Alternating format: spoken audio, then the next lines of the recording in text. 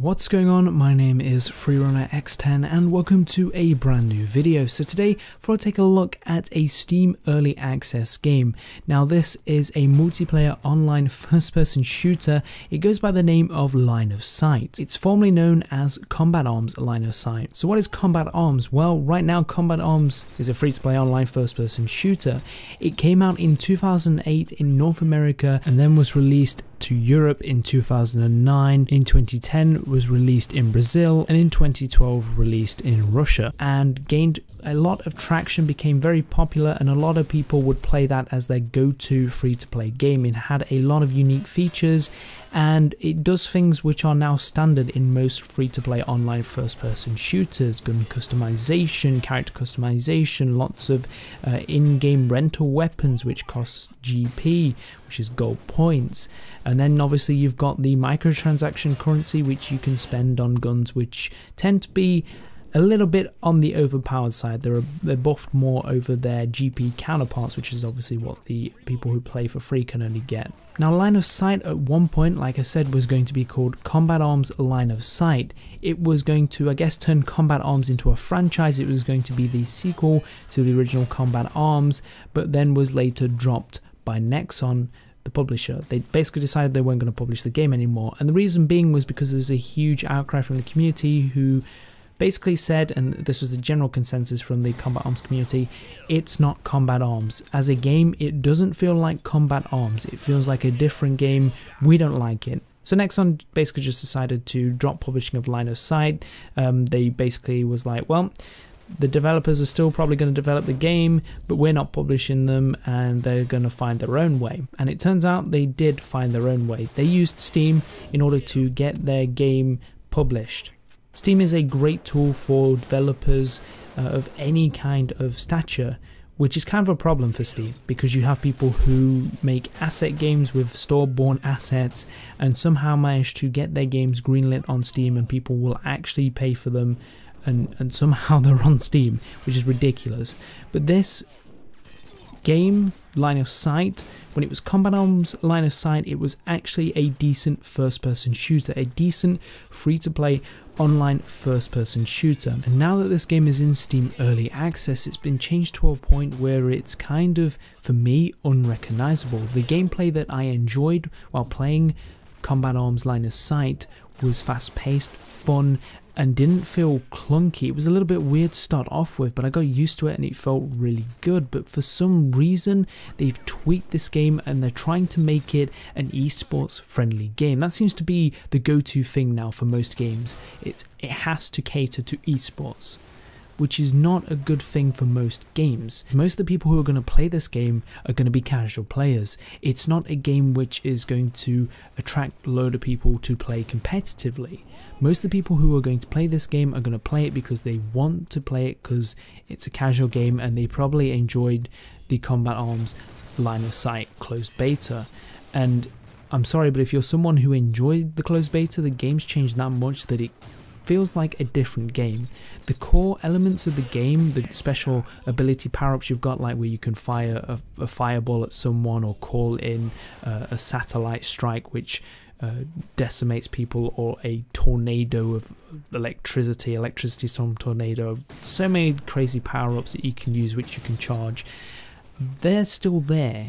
It still looks like Line of Sight, although for some reason looks a little bit worse than what I remember, even when I've set it to the high preset. But for some reason they've tweaked the gunplay that it just feels so horrible.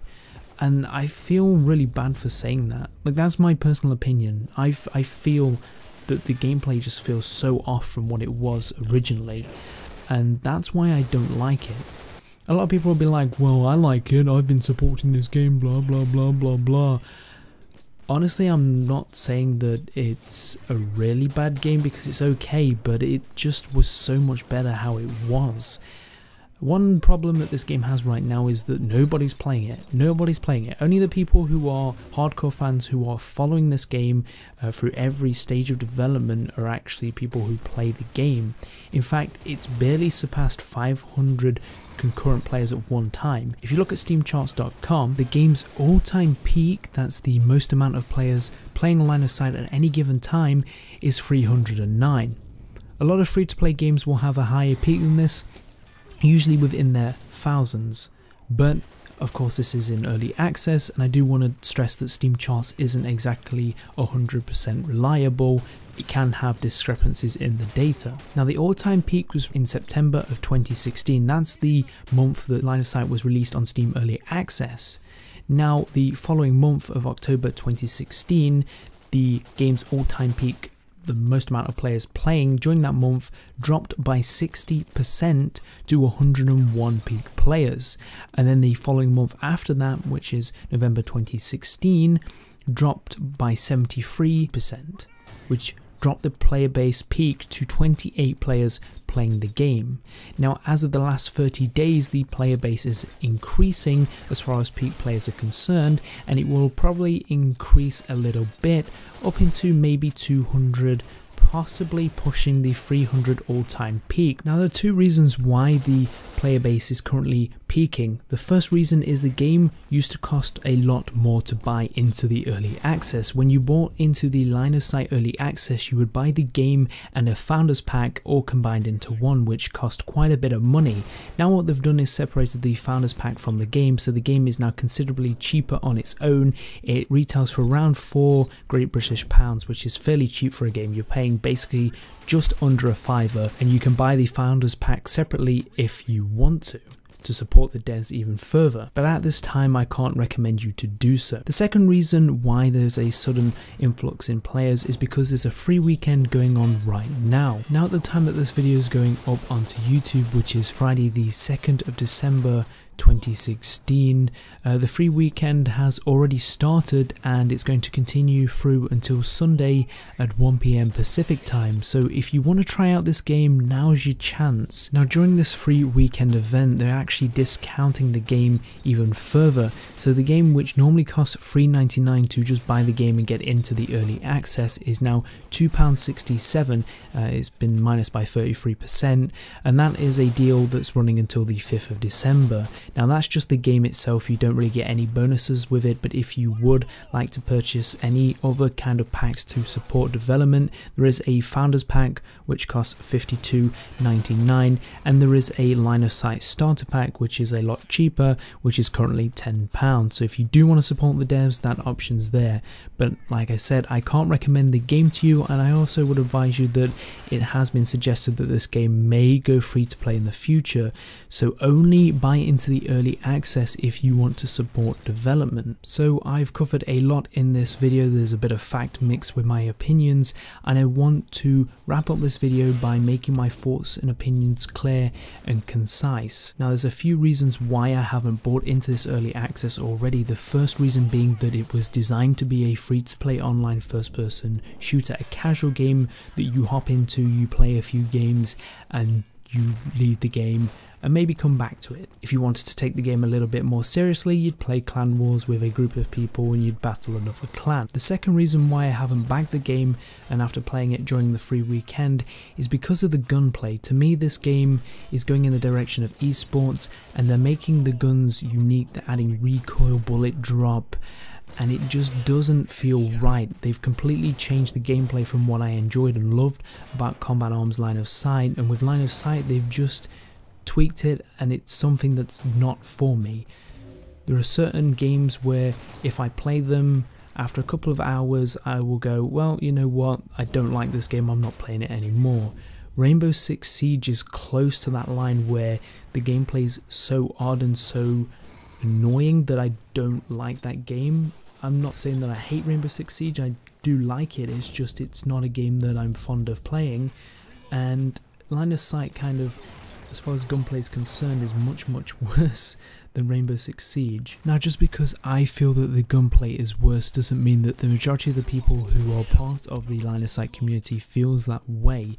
It's my personal preference as far as first person shooter games are concerned, and if the community, the vast majority of the community likes Line of Sight's gunplay and how it plays and they enjoy that, then it just shouldn't be changed because of one person's opinion, and I respect that they like the game for what it is and that they can play in that environment with that kind of style of gunplay. I can't, I don't like it, and that's another reason why I obviously haven't backed the early access. Now, something that goes in hand with the actual gunplay, which has obviously been changed for competitive reasons, competitive standpoints, is the maps and game modes. Now, the main competitive game mode in Line of Sight is Search and Destroy. It's your classic grab the bomb, take the bomb to a bomb site, blow up the bomb as the terrorist side, and defuse it as the counter-terrorist side. It's similar to CSGO, it's similar to Call of Duty Search and Destroy, and any other game that has a competitive bomb planting mode. But you have a casual free-to-play online first-person shooter game that has casual maps and casual modes that aren't designed for competitive play, that have got these restrictions because now you've enforced this competitive play style on casual maps and casual game modes, which is not great at all. But again, people will like the gunplay, and if they like the gunplay, then they'll be fine with it in casual. Now, those are the main reasons why I'm not a particular fan of this first-person shooter. It's mainly down to personal preference. There are a few things which are legitimate concerns and worries about the game which are to do with performance. Hit registration seems a little off. It seems like there's a bit of weird lag compensation that seems to favour people with high ping. I can't explain it. I haven't played too much. I've only played like an hour and a half. But the lag compensation, the hit detection, it just seems a little off. Now, I think the reason behind that is because right now the developers, the people who are making the game, who are self-publishing and are running the servers, don't have good enough servers. The servers are okay and they're doing an okay job, but they're not high-performance gaming servers. They're not designed to take on, I guess, the load they're taking on.